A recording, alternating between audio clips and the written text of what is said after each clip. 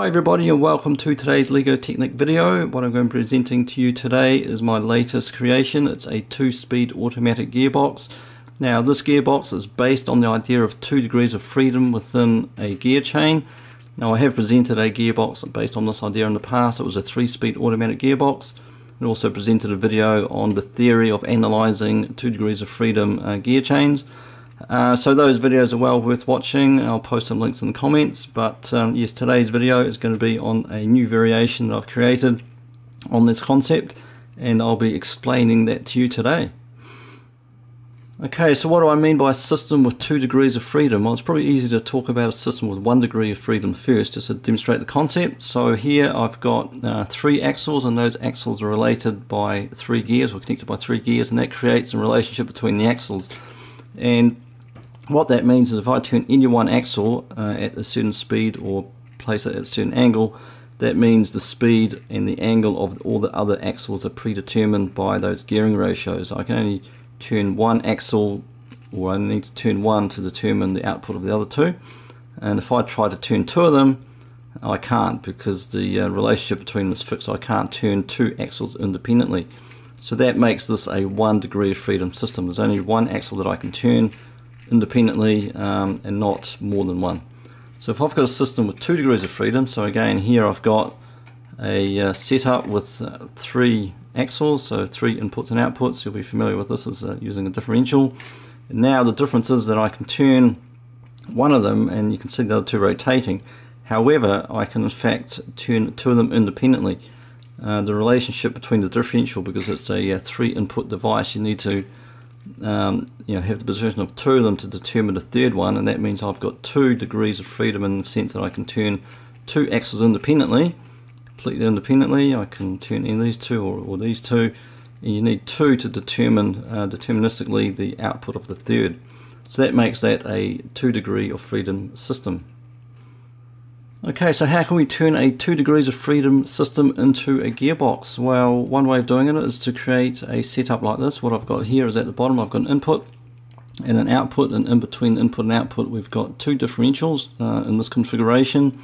And what you find is that as you turn, of course, the input, the output rotates, but there is in fact 2 degrees of freedom as to how these other gears can rotate.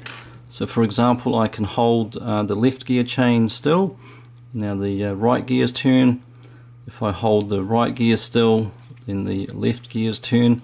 And the difference between the left gears and the right gears, of course, is the gearing ratio. So on the left here I've got pretty much a 1-to-1 gearing ratio on transmission between input and output. And on the right I've got 2 3-to-5s in series, giving a 9-to-25. So that means if I hold still the left path, then the overall gearing ratio will be 9-to-25, which represents the low gear.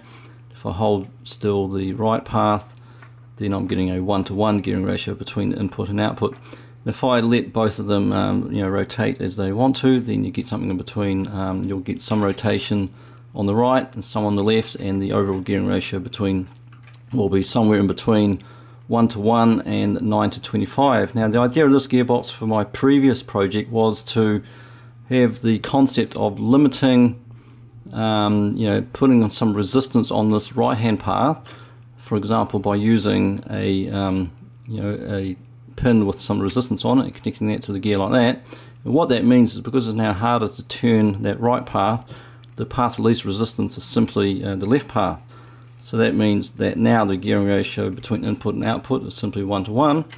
However, once there's quite a bit of loading on the output, what will happen is that this resistance will be overcome because that now becomes a path of least resistance, and you'll see some rotation in that right path, and now the overall gearing ratio will be reduced again somewhere between that 1-to-1 and 9-to-25. So that's a way of automatically switching down the gearing ratio. So here we've got a 1-to-1, then as we put that loading on, the right path starts to turn and the overall gearing ratio becomes lower, which means you've now switched down gears automatically. Now of course the disadvantage of that system is that you have to overcome this resistance, and as that right path gets used, you're having to overcome that resistance, and that creates quite a bit of torque and power loss, which is not ideal. So my idea for the new gearbox design is to, instead of putting a resistance in there, is simply to block that path and unblock it depending on the torque of the output. So the idea is that you know, you're blocking this output, you've then got a 1-to-1 gearing ratio, and as soon as you see enough torque on the output, you release that block, and then the right path is used for the transmission, switching down gears down to 9 to 25. So that's the central idea of my new gearbox. Okay, I'll just show you a motorized version of that idea. It's a little bit easier to demonstrate when it's actually driven by a motor rather than manually. So I've just connected a large power functions motor. I'll turn that on.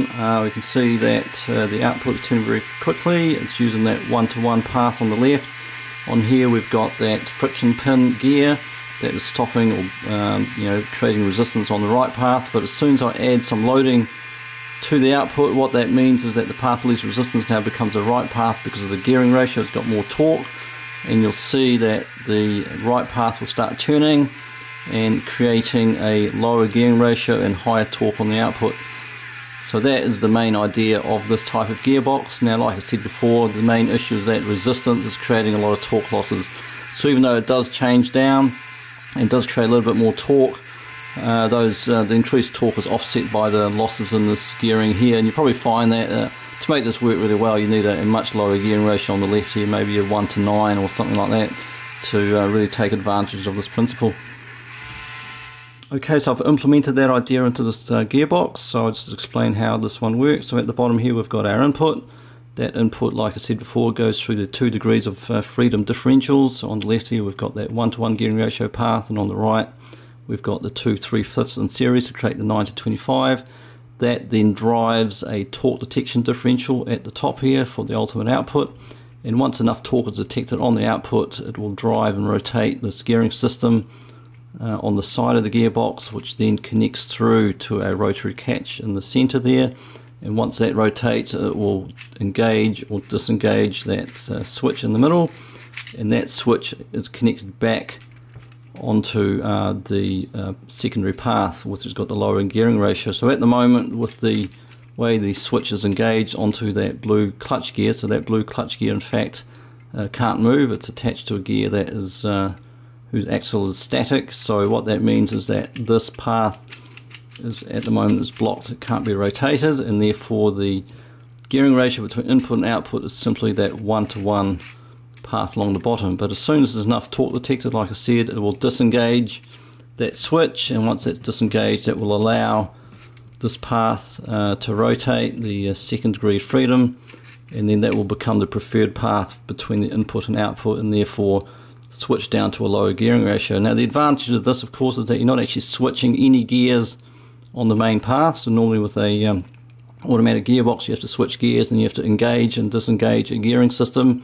With this particular design, you're not really disengaging or engaging any of the main power torque paths. You are simply blocking one of the paths or unblocking it, so which is relatively straightforward. There's not a lot of torque on that gear. It's quite easy to block and unblock, and that is one advantage of this design. So I'll just demonstrate how this works in action. Okay, so I've connected the large power functions motor to the input and connected that to the battery box. I'll just turn that on and demonstrate the gearbox in action. So as you can see from underneath, we are using the 1-to-1 gear ratio path. The other path is blocked, that's the lower gearing ratio path is blocked. And as soon as I start putting some loading on the output, what will happen is that the torque detector differential will activate and start rotating this gearing system, which will drive that rotary catch to disengage the block on that low gearing path and allow that to rotate. So I'll just demonstrate that as I put some loading on. You can see that torque differential wanted to turn. And what I've done, I've actually tuned this gear switching at the point where the motor is almost stalling, so that is expected behavior. So as I do that, it'll switch, and now you can see that the secondary path at the bottom here is being used, and you can see that 1-to-1 gearing ratio is in fact not rotating at all. So that means that the gearing ratio is now 9 to 25, and I can feel that the torque on the output is much stronger, which is what you'd expect. So this is how the gearbox works, just like that. I can show you from the other side. We can see the rotary catch, rotating and disengaging that block on the secondary path. So that is, yeah, this is how this gearbox works. I think it's quite a good design. It's a very interesting concept. It's quite different from some of the other designs in the fact that you're not actually disengaging a gear on the main drive path, which I think makes a big difference to the overall performance of the gearbox. Now you can modify this gearbox to reduce the gearing ratio of the secondary gear, so in this case I'll replace that 3:5 with a 1:3 or 3:1, which means the overall gearing ratio is now 5:1 between the input and output for the secondary gear. And the other advantage of this gearbox is in fact it's bi-directional, in the sense that you can have the gearbox, the motor going in one direction and we can switch gears, or we can have the motor going reverse direction and we can still switch gears. Unlike some of my other previous designs, they only work in one direction because of the nature of the switching mechanism. So this switching mechanism can go in either direction to switch those gears downwards. Alright, so that was my new 2-speed automatic gearbox design. Hope you liked this video. Please like and subscribe, and we'll see you next time. Thanks for watching.